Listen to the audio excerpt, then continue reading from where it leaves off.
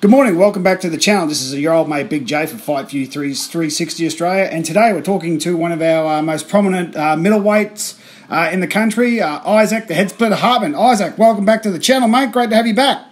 Thanks for having me, mate. I appreciate it. Mate, so how's training going? Obviously, you've got a big fight next Wednesday coming up on April the 20th against Michael Pretty Boy Zerafa. How's the preparation going, mate? And how are we feeling about this huge opportunity in front of you? Yeah, training's going well, mate. It's been a good 10 weeks. All even different training partners. Just wrapping up the last little bit now, tying up the loose ends. Being Wednesday, my fight week starts, so 2 more sessions, and then I get to bash Michael Zerafa, which will be very enjoyable. Yeah, mate, because we've seen the history of you two. Obviously, you two blokes don't like each other, and that's fine. Yeah, fuck with, yeah. Fair, yeah, well, he said some choice words about yourself, so that's all good. Good build-up for the fight. So I'm interested to see that press conference. That'll be interesting. Is that next Monday? Yeah? Oh, I don't know. I'm not sure. As far as I know, I didn't know if there was another one. We've already had one. Yeah, I saw that. I'm not sure if there's another one. I'm not too sure at all. Fair enough. But, so, mate, Nick's got a fair bit more experience with you. How are you going to counter his style of fighting? What's your plan? Put my right hand bang on his chin. Like, people, this is the thing about Michael Zerafa. People are, had the wall pulled over their eyes. He doesn't have, the 4 losses on his record are the 4 sole times he stepped up in competition and they were all shutouts. Every single one of them were shutouts. So you look into his record, the other fucking wins are against taxi drivers, the Indonesian guys. They're not quality. There's one quality guy on there, which is Wade Bryan, and that was it was a close fight, Everything else is fucking trash, except for those 4 fights, which he lost. Kelbrook, Quinlan, the second Jeff Horn one, and a Russian guy he got beaten by. They were all shutouts. So that's the thing about the Australian boxing public. They don't understand. They see the 32 wins, 32 fights on his record, and that he beat Jeff Horn, and they align that with Jeff Horn beating Manny Pacquiao. So they think Michael Zerafa is this fucking awesome boxer. He's not. I'm going to smash him to pieces, and I'm going to open up a lot of eyes. And Michael Zerafa isn't the fucking boxer he portrays himself to be. Fair enough. Well, you'll have your opportunity to prove that on April 20. Now, if I'm correct, this is an IBF eliminator, which will be your rank number 2 in the IBF, the middleweight rankings. Is that correct? I think I saw that when you guys had your press conference. The winner will go to number 2. I'm currently number 8 in the IBF, so the winner goes number 2 and fights for a vacant world title. Right. Oh, Triple G hasn't given up his title yet. Triple G just won on the weekend. Did you see that fight? That was fantastic by Triple G. Yeah, he looked old. The first 3 rounds, but he got his eyes in. But no, he's going to go fight Canelo the 3rd time, and he's going to, we've already heard he gets that belt stripped off him, and I'll fight Falco, who's the number 2 guy. He's a Brazilian southpaw. I'll fight him for a vacant world title this year. Fair enough. So the undercard, speaking of world titles, the undercard's got Shanika Johnson versus the Mexican fighter whose name escapes me. Your thoughts on that fight, or have you not put much thought into it? No, I hope Sugar gets up. I know Sugar's from that team. I got no beef with her. She's a lovely boxer. She's a lovely girl, to be honest. And she's doing all the hard work. And I'm rooting for Sugar Needs. Anytime an Australian, I know she's a New Zealander, but she's representing Australia. Anytime we get a shot like that, I think we should back them. Absolutely. Back them in for the win, because it makes our sport, puts us up on a better pedestal. So I'm hoping Sugar brings a legit world title home to Australia. Yeah, because we've already just had Ebanie and her big win. Jai Patai's got his fight against Brigdes coming up. It's all happening for Australian boxing. So I just wanted to quickly touch on Tim Tszyu's performance against Terrell Gausha. How do you think that one went? Yeah, awesome. I think that was the best thing he could have happened.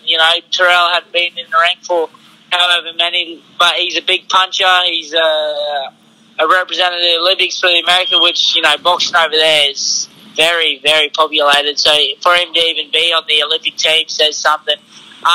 Tim Tszyu won that whole fight except for the 1 second that he lacked a bit of concentration and got caught. And when he did get caught, it was a flash knockdown. He had his legs underneath him straight away. So people pick and prod about him getting dropped in the first round and this and that. But mate, he won that fucking fight start to finish, except for the one time he got dropped. And I think it would have done him a world of good to go through that adversity, come back. And when, you know, as soon as he got back up, he walked straight back into range and punched on. So normally when people get dropped, they get on their bike and try to survive the rest of the round. Tim obviously was clear-headed. He's cut out to be a world champion. I think he'll go on to do that. Yeah, obviously he'll have to prove that in the ring. I mean, he did look good. Well, he's been proving it in the ring for the last 22 times. So yeah, he's really starting to get there, and I hope he gets. I think Tony Harrison might be his next fight. Tony Harrison had the win on the weekend. Sebastion Fundora finally got enough. That was a huge shock. I thought Erickson Lubin would have won that, but yeah, so. Good, only good things are going to happen for Tim, but we'll have to see what happens on May 14th. So, just going back to it, if you win, you're going to be taking on who? Sorry, the Brazilian fighter. I'm not sure. Esquivo Falco, that's his name. He's number 2 at the IBF. He's a Brazilian bloke. His last fight was end of last year. It was a no contest because there was a head clash and it hadn't gone past the 4th round. So he's a southpaw. And I'll smash him to pieces just as bad as I'm going to smash Michael Zerafa to pieces. Okay, yeah, I really like your confidence there, mate, because you've got to be confident. I mean, obviously, you know, you've got to be confident in this sport. Absolutely. Yeah, absolutely you do, because, you know, I mean, what, is this your 13th fight, is that correct? Yes, it is. Yeah, 13th fight, you go against Zerafa, who has... more than twice the experience of you, but don't let that hold you against you. Nah, I won't. I don't give a fuck if he's at 100 fights. So he goes to sleep. Well, I'm certainly looking forward to it. With the stadium, have you heard that? How's all the sales and all that going for the fight? I heard there's going to be pretty. There's a lot of push behind this fight. This is probably one of the biggest domestic fights we've had since probably Jeff Horn, Zerafa number 2 for status. Yeah, for sure. It's just a shame that Zerafa's a complete coward and he didn't turn up to fight Tim Tszyu and he's been given the ban from Fox Sports. You know, it deserves to be on a good platform in Fox Sports. That's why I'm a Fox Sports fighter. That's why I've got so much traction, because I've been on that great platform, and because Michael Zerafa's a dog.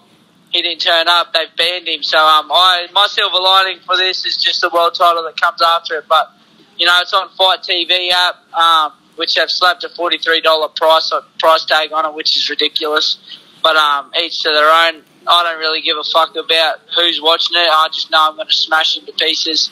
And then I go on to get wedded, have a honeymoon, and then fight for a world title in my 14th professional fight. And I'll pay my house off, pay my coach's house off, and that's what it is. Yeah. Congratulations on your wedding. I know it's coming up soon, mate. All the best with that. I appreciate it. Yeah, well, I've been tracking that for a while. I mean, you mentioned it in every post-fight and all that. I'm really happy that you got yourself settled down, mate. Good for you. So, you know, good luck to the both of you. So yeah, thank you. Yeah, appreciate that. So after this, are you going to have a chance to go to watch George give Haney a boxing lesson?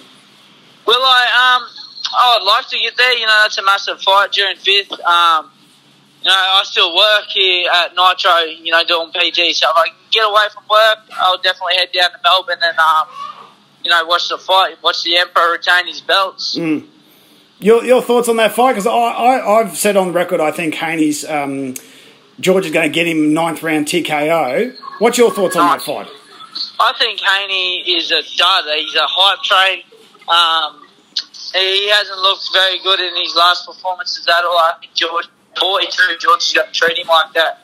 I think the hardest fight for George is Lomachenko, which he was well and truly ready to take that fight, so he ain't hiding or running from no one. He wants them all, and I think he's going to go out and do that and reign as world champion for a very long time. Yeah, I agree. I mean, the Aussies are coming. I mean, we've got George, we've got Ebanie. If Jai gets up, if Shanika gets up, then yourself will have like 6 world champions, and I don't think that's ever happened at one time in Australian boxing. Not even that's right. Not even the heyday of the 80s. So this is going to be a revolution that hasn't been seen since the heyday of the 80s. That's it, mate. We're all coming. The new breed's here. Yeah, I can't wait for it, mate. So I really appreciate your time, mate. Good luck in the fight. We will be watching it. You know, we'll keep an eye on you, mate. We really appreciate your time. We want to follow your career. And Issac, the head splitter Hardman, thank you very much for being on Fight View 360, mate. Really appreciate your time.